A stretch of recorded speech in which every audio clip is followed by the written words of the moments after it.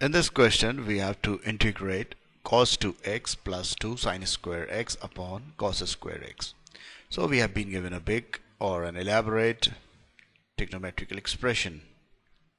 Okay, so this integral has to be solved by simplification of this trigonometrical terms. Okay, and this question need not to be simplified very much, because we know that 2 sin square x can be written as 1 minus cos of 2x, and on writing this 2 sin square x as 1 minus cos 2x, I get this as cos 2x as it is 1 minus cos 2x upon cos square x.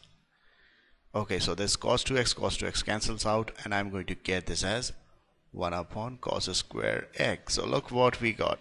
This big term is equal to just 1 upon cos square x.